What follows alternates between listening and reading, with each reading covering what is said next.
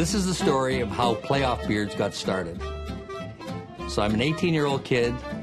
We just finished the playoffs in junior hockey back in Lethbridge.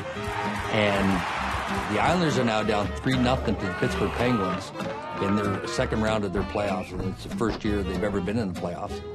I was really excited when the phone rang and Bill Torrey says, "Do you want to come up? We're playing Game 4 in Long Island." I said, "Yes, I'm in."